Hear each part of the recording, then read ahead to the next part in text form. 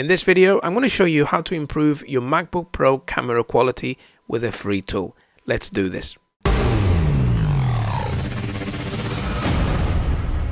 Hey, it's Ozzy here from the callmehoz.com, where I talk about the tools that I'm using to generate income online as a solopreneur.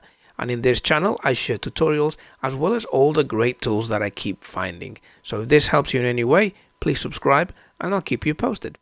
Okay, so in this video, I want to show you how to improve your camera quality on your MacBook Pro. And I use a MacBook Pro and the camera quality is absolutely terrible. It really is bad.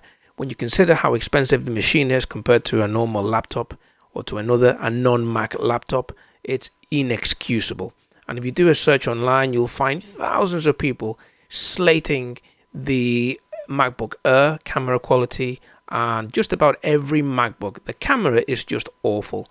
So what you're looking at right now is a Logitech webcam, okay? And no, that's not the solution.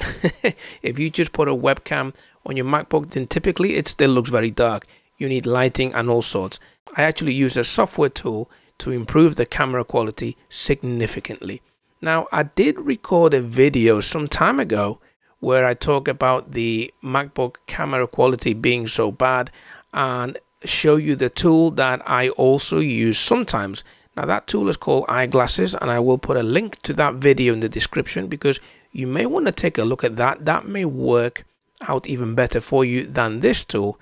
But let me just mention the differences quickly. Okay, iGlasses is a paid tool. It's not a free tool, but of course you can try it for free. And that said, it's a one-time fee and it's a very low fee. And for what it does, it's fantastic. Now, I like iGlasses because it's very lightweight, okay? But the problem with iGlasses is that sometimes it doesn't work with certain applications on your browser, and I need it that way sometimes. And the reason for that is a security reason, and it's not actually the software at fault. It's the way that other applications have locked down their security, and it stops that third-party software from accessing certain things that it needs in order to work. But iGlasses does work with ScreenFlow, for example, when I'm recording videos and other things. Okay, so I still use it, but as I say, you can use the trial and just test it out and see if it works for the things that you want it to work for. I like it because it's very lightweight. Now, this tool you can get for free, the one that I'm going to mention now, and it's called ManyCam. Now, it is a bit confusing setting it up, and that's what I'm going to do in this video. I'm going to show you exactly how you set it up so you can get up to speed very quickly. Now, you can use ManyCam for free and access a lot of its features, and most importantly, correct the camera quality, which is what we really want. But the problem with the free version, if it's a problem for some people, is that you will get a small overlay with the logo over the top of whatever you're recording. If you don't want that, then you can invest in the software like I did. It's not expensive. I think ManyCam is a yearly fee. It is, if I remember correctly. But as I say, it's not too expensive. And for what it does, it's well worth it. Now, the difference between ManyCam and iGlasses is that iGlasses is very light. It has a very light footprint. I really like it. And ManyCam is or can be quite resource intensive. If you don't have a lot of space on your hard disk, then you're going to struggle with ManyCam. So again, download that 30-day trial and just try it and make sure that it works for you. Okay, so what you'll want to do is go to the ManyCam website where you can download the software. And then once you have that in place, you need to be running the software. So you just click on ManyCam, which you can see now on your screen.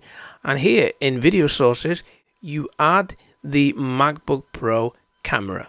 Okay, now it might already be added there by default. I can't actually remember, but this is what it looks like. I've just selected the Facebook HD camera, which is the camera that comes inbuilt with the MacBook Pro, and this is what it looks like.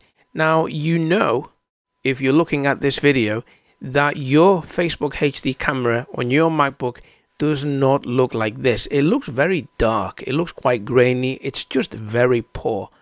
As you can see with ManyCam, it's very, very bright. I'm not using anything special here. It's just switched camera. So let me go back to my my Facebook HD camera. Okay, so I'm not using any lights or anything. The light is on up there, but it's just a normal light. And if I record a video with my HD camera, which I'm going to do in a second so that you can see the difference, then it's nothing like this. So as I say, you download ManyCam, you run the software, you select Facebook HD in your video sources, and off you go. You start doing your video recording in whatever app you want, and you just make sure that it's working. Now, the thing is, I now use a webcam just because this is a weird thing, but the camera on the MacBook Pro, it's not dead on center, it's slightly to the side. And when I talk to clients or when I do consultations or I'm on a call with someone online, I'm slightly off center, and that bothers me. So I've just switched over to my webcam, and at least with my webcam, it's on the top of my laptop rim. Yes, I called it a laptop. I know it's a MacBook, but it's a laptop. Come on.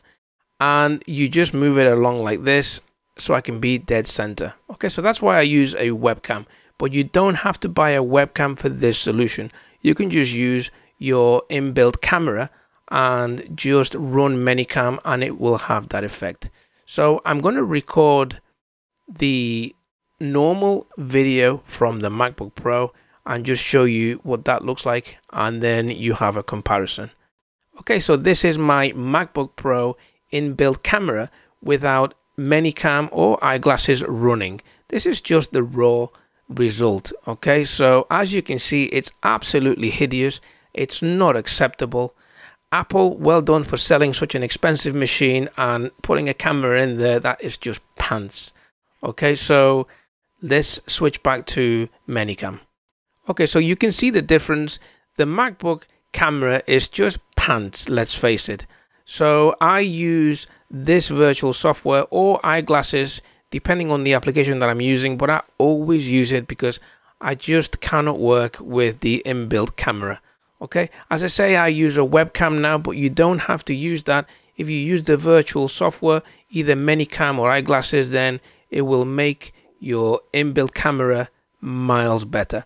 So here I am at the ManyCam website, and you can see that you can download the software for free and just start using it. As I say, it will just have that overlay. But if I show you the pricing page, you'll see that it's $29 a year. I think there's a deal going on right now, and the normal price, it looks like $39 a year, which is not bad at all. Okay, so when you consider that you have this problem with your inbuilt camera, and especially if you're trying to record video for YouTube or for anything, for presentations, then it just doesn't look professional because it's so dark. So for $39, it's a lot cheaper than buying a lighting rig. Okay, so ManyCam it is. I'll put a link in the description so you can go and check it out. And I'll also put a link to the other video where I talk about the other virtual software. You may want to try that as well and try one and the other side by side and just see which one works better for you. Okay, so if you like this kind of video, make sure that you subscribe. But in the meantime, take it easy, and I shall see you in the next video.